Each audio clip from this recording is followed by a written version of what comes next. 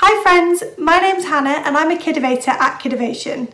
I'm here today to introduce you to problem statements, and for this you're going to need your persona from the previous activity, so if you haven't yet seen that video, make sure you go and check it out. For this activity you're going to need some plain paper, some post-it notes and some markers or pens. Think about your persona. We're going to figure out what your persona needs or wants and why they aren't getting it.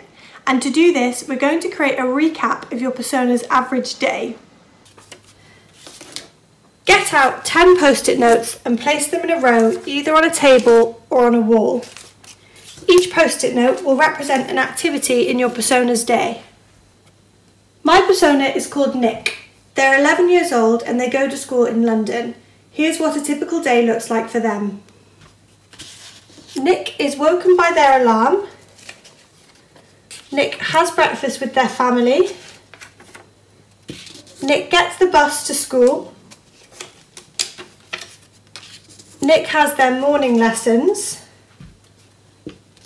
Nick has lunch with their friends.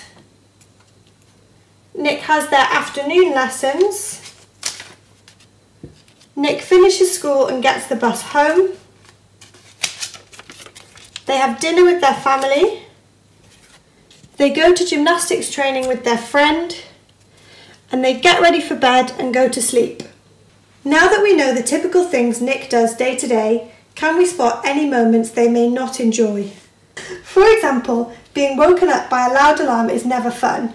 That's definitely a problem. So we write this down on a new post-it note and put it underneath the activity. Maybe Nick doesn't like the breakfast he had. Maybe it's the same boring cereal they always have. That's definitely a problem. Write this one down on another post-it note and add it below the activity. Maybe the bus that Nick takes to school is always crowded and stuffy. Definitely a problem. And maybe the bus is always late too. You can create multiple problem statements for one action. The trick is to really put yourself in your persona's shoes and try to understand how it feels to do the things that he does. This makes it so much easier to come up with many problems. Make sure you just put one problem per post-it note, as this will make the next part of our exercise much easier. Now I challenge you to do this for your persona. Take 10 post-it notes and write down 10 activities throughout the day. Start adding potential problems that your persona might face throughout the day. This will require imagination, creativity and empathy, and once you're finished you should have a table or a wall full of post-it notes. Now that we know all the potential problems our persona is facing, it's time to start deciding which problems are the most important. From your large group of post-it notes, we want to start picking out the problems that we think we should tackle. We aren't going to solve them yet, but we are going to pick out the 3 problems that are the most interesting and have the biggest impact on our persona's happiness. We recommend you not going for the easiest problems because it's always a lot more fun when you push yourself. Now that you have your final 3 problems, let's think about how they are worded to turn these problems into problem statements. We need to write them out like this. The name of your persona needs or wants to do a certain activity, but unfortunately they have a problem. So from my example above, I could write, Nick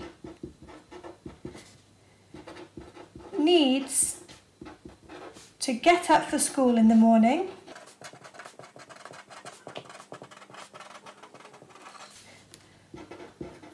but they really don't like the sound of their alarm.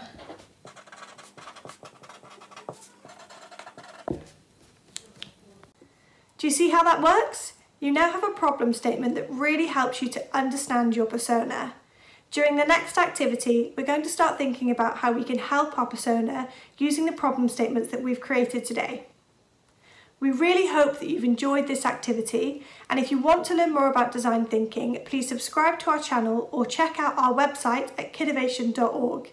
You can also follow us on Facebook, Instagram and Twitter. Keep on innovating!